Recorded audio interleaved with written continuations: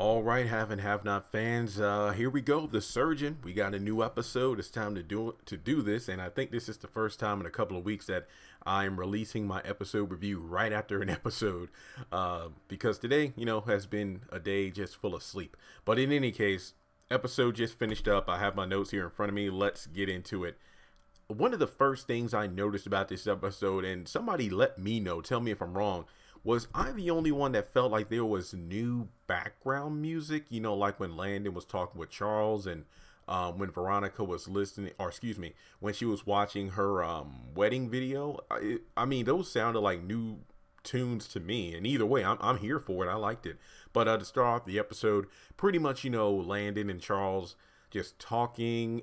Charles pretty much giving more backstory on himself, which I actually like. Just talking about how being called Chuck and then making the transformation into Charles, it actually makes a lot of sense, talking about things like, for somebody who was a senator, then a presidential candidate, and now the president-elect, his mother, his army buddies, everybody from his previous life, pretty much back when he was a hustler and came from nothing. All those people look at him differently now, and for good reason. So I do like that aspect, because it really drives home the point that if nothing else, Candace is just like a reminder of who Charles used to be. And it's like, look, if I could change, you can change it.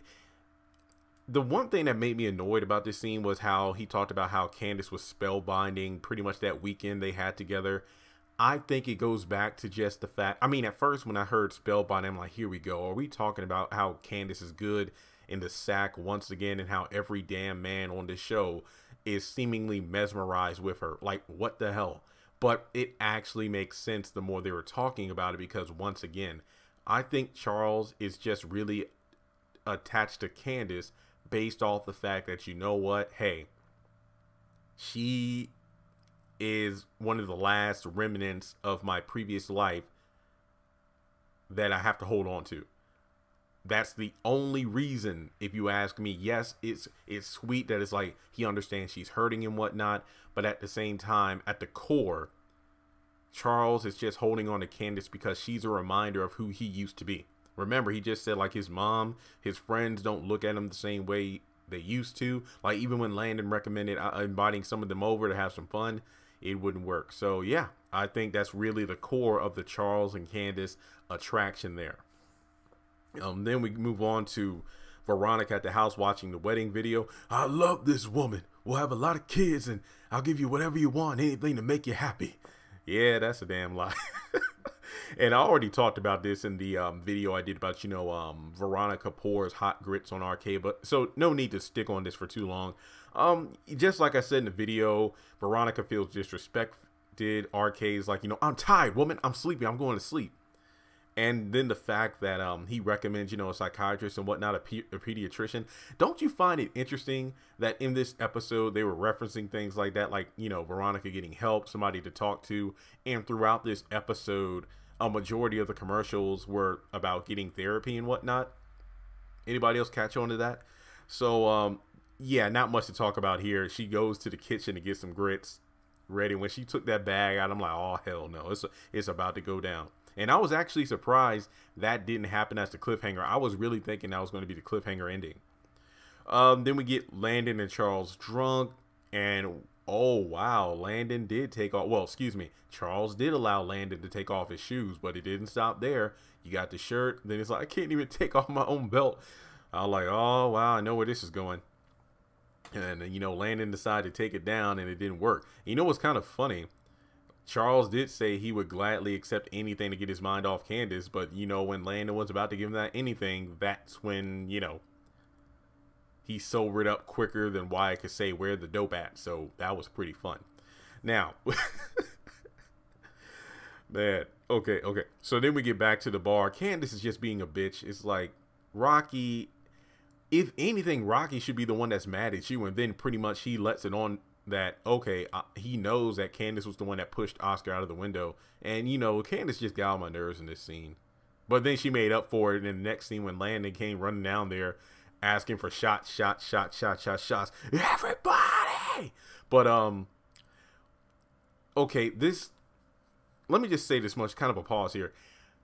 This wasn't as good an episode as last week. This wasn't a terrible episode. I just feel like it was definitely set up for a lot of things coming. So I'm not mad at that. But some of these characters were acting a bit annoying to me. Like Candace just being, you know, a bitch as always.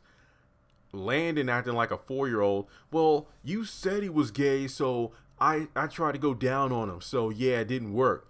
And what did he say? Hang on, let me look at my scratches. Man, I can't write to save my life. What was it? He talked to Rocky saying, you know, build these to my room. Oh, and mine too, please. No, because I hate you, bitch. I was done. That was, I felt like, what's his face, on Friday. It's like, my grandmama gave me that chain. He gonna cry in the car. That was it. I was done. That was too fucking hilarious. All right. Let's see here. Didn't he say somebody named Kevin? Those two hung out, got drunk, pretty much couldn't even take his clothes off, but then he decided to help him. Then he wanted to go down on him, but it didn't work. So I don't know if he used Kevin as a code name to cover up Charles, or if he was referencing somebody else from his past. I don't know. But in any case, it was a hilarious scene. Then we get to Sarah and Wyatt. Let me just say this much. If I park my car and I hear somebody banging on the inside of the trunk saying, let me out, my first instinct isn't to open the trunk. I want to at least try to identify who that person is. Because she was quick to put her key in and, you know, open the trunk, and then Wyatt hopped out. My thing is this. You don't know if that was a killer. I mean, mind you, she did speak with Wyatt for a bit, so I don't know if she instantly recognized his voice. But I'm just saying, that kind of threw me off. Like, for her sake, I hope she knew who was in the trunk. And mind you, she didn't know who. She didn't even think or even know why a person would be back there. So again, I urge you, if I were to park my car and I knew for a fact that there was not a person in the trunk when I got into my car, when I parked my car and then left, my first instinct isn't to open the trunk. I mean, yeah, it'd be kind of weird if there are other people around. It's like, whoa, what kind of person are you? You got a person in the trunk. And I'd be like, you know what? Screw you. I know I didn't have a person in that trunk when I left earlier today. So, yeah, freak that. But basically, you know, he's like, you got any money? And it's like, no, we can go talk to my boss and then you can come to my apartment. Sarah, you looking at this dude and he obviously has something wrong with him. So you want to invite him to your apartment. Okay, that makes perfect sense. Okay. Candace calls Mitch. They have a little bit of a talk. Apparently, Vinny owns the bar. His uncle Vinny owns the bar. I did not know that. Basically, you know, Mitch is asking the question. A lot of people who hadn't found out yet, how did you score the president-elect? She doesn't want to talk about it. But basically, Candace says, I'm going to come down to the bar because she's asking about, you know, how Benny's doing. And, you know, that's probably going to be picked up next week, as we saw in the preview. Vinny shows up. Looks like a cop was talking to him. Pretty much trying to get information on who put him in the hospital. And, you know, there's no security cameras. And as Vinny told Mitch, you know, we don't talk to cops. Pretty much asking, you know, what's up with him and Benny. Friends since high school. He doesn't like it. And here comes, again, not really going to stay on the scene a lot, because if you watch my video about Jim had Benny stabbed, I went into a lot of thoughts on this scene. And the only thing I need to switch up was I was wondering, what is Mitch going to think when he finds out Benny has over $8 million in the bank account? And you just switch it around. You just put Vinny where I put Mitch in that video. And I just talked about, yeah, I mean, if I were Mitch, I'll be upset. But no, it's actually Vinny for good reason. Because, you know, this dude has all this money, yet he doesn't even pay me the interest. What the hell's going on here? And he goes to check on Benny. And it was kind of funny because Vinny's been gone for a while, yet he pretty much explains that the person that stabbed Benny was not only somebody hired by the Criers, but it was somebody called the surgeon, somebody who knows exactly where to, you know, stab a person and then from there just send a message. So basically, if Benny doesn't pay up, this dude's going to come back for another, you know, doctor's appointment. And I think Benny wants to cancel that transaction. So yeah, that was a pretty good scene. And, you know, just another pause here. I feel like this episode was definitely, aside from setup, like an exposition drop, like a lot of characters dropping information. That's why it felt a bit like it wasn't a bad episode. It wasn't great. It was good. That's probably why. Madison comes to David's house. Once again, everything I've already said in episode previews and whatnot. He wants to feel this pain, referring to Jeffrey in regards to, I don't mean to talk bad about your mother. That bitch. See, I've been saying that as a joke, but he finally said it. That bitch. And, yeah, that's pretty much it. Like, again, I don't want to make this review sound like I'm being lazy, but for a lack of a better phrase, I've talked about all this stuff in previous videos, and it actually happened in the episode. Madison's like, you know, if you all don't stop talking about this, I gotta leave. I can't hear this, and that's a smart move. That's pretty much it. Okay, then David calls Jim, and here's another good part. He brings up puzzle pieces, which was actually the name of an episode back in season 4, where Veronica did say that, hey, I have lawyers for all this incriminating evidence on the Criers and David. So if anything happens to me, they are ordered to take this information and then put together this picture that could destroy them all. I'm so glad they brought that up. That's great stuff. And now it seems like a quest for the Dragon Balls, because now Jim and David had to figure out where to get these lawyers in order to stop this puzzle from coming together. That way David can take care of Veronica. But the main thing, aside from the puzzle pieces, is the fact that when Jim said, well, David's like, I'm done. And then Jim was like, oh, okay, I know what you mean. The way that Jim instantly knew what David meant when he's like, I'm done, that makes me believe that David has had people killed off before. And wow, so David is not as clean cut as, you know, he that have us believe for the previous 5 seasons. So yeah, man, this season is something else. And in the preview for next week, it looks like, you know, he's going to have something done about Justin, but you know, that's his own video. Let's see here. Leo and Mac are fired thanks to Jim. And one of my favorite parts of this scene is the fact that Jim, within a few seconds, knew exactly how Wyatt was able to escape. Sarah was the distraction. Leo was, you know, in the house. Mac was doing his perimeter check. And then this fool left and snuck in the car. This was so good, but sad at the same time, that Wyatt has pulled this shit so many times that his parents know exactly what to do. Well, what he did. And then from there, you know, women should not be pushed in this episode. We saw this with RK and Veronica, Rocky with Candace, and now we're seeing it with Jim and Catherine. You know, tell me to shut up one more time. Shut up. It's like, bitch. I'm like, he's lucky the alcohol just flew in his face instead of that glass. That's all I'm saying there. Then Catherine calls Broderick and pretty much threatens him. I mean, he's in a lose-lose situation. Either lose his life and balls, or, you know, gets deported thanks to Catherine. Either way, he's screwed, because she wants to get laid because she's pissed off. The fact that she invited him over to the house, I'm like, that is a you should have just taken the hotel option, dude. That's all you should have done. And then he gets invited to, well, she pretty much invites herself over to his house. And I do have a video about that coming out, so be on the lookout. I actually recorded like a bunch of videos earlier today, but guys, I passed out from like 2 o'clock to 7:30. I'm like, oh crap. So that's why I whipped together 3 videos before the episode aired. So yeah, Broderick, he's something else.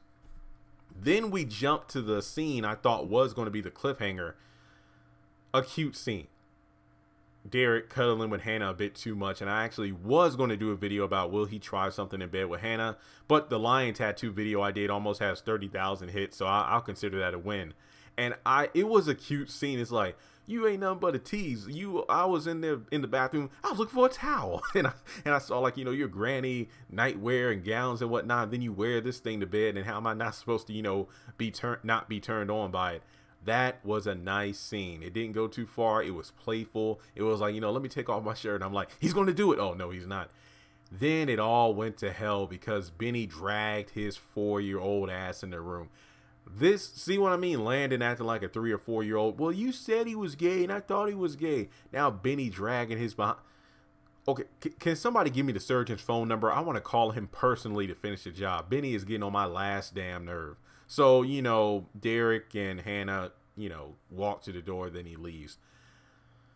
Oh, God. Okay. So we round up the last few minutes of the episode.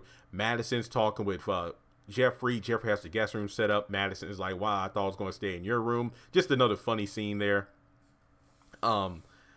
pretty much, some more backstory in terms of, Madison not ready to share how many lovers he's had in the past, and then, kind of playfully mocking Jeffrey. Oh, you're a virgin, you only had two. You had Landon first, then you had Justin.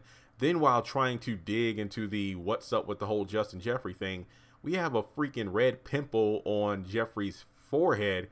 So is this damn fool Justin, does he have a damn sniper rifle or something like that? And that's how the episode ends.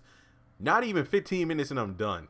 This isn't a bad episode. It's just the fact that, one, I don't feel like making a 50-minute video like usual. Number two, I've covered most of the stuff in this episode in my prediction video. So this is a clear indication that if you haven't done so already, subscribe to the channel. But it was a good setup. Like I said earlier, this episode was more about dumping exposition. A lot of talking set up for extra things. So the surgeon, pretty good. We got Vinny's return. We got the hot grits. We didn't get the lion tattoo. That pissed me off. So I'm going to give this episode 8 out of 10. It is rewatchable. 8 out of 10. I mean, the fact that we finally got some, not just backstory on various characters, we got a glimpse into the past with David and Veronica's wedding video. So, guys, yeah. I mean, on top of that, my Xfinity did not freeze at all. I was able to watch the entire episode. It did feel like we had more commercials than usual, though. 8 out of 10. I feel like that's a solid and fair score. Let me know your thoughts in the comment section below. As always, subscribe to the channel. I'm not just saying that because I want 100,000 subscribers, but all the videos I've done between last Tuesday and this Tuesday is proof that, you know what? Most of these theories of mine come to pass. So with that being said, I'll talk to you all soon. I might be able to do a live stream later tonight if I'm up for it, and I'll talk to you then. Congratulations on making it to the end of this video. If you like what you saw, be sure to hit that thumbs up button as well as leaving your thoughts in the comment section below so we can keep the conversation going. On the left hand side of the screen, you should see a picture of Jeffrey Harrington. You can click on him in order to subscribe, but also hit the bell notification icon. That way you don't miss out on any new content.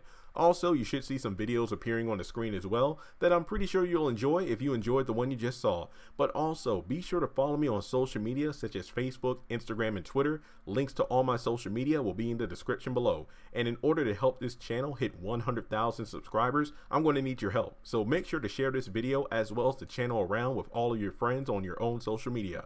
But once again, thanks so much for tuning in, and I'll catch you all in the next video.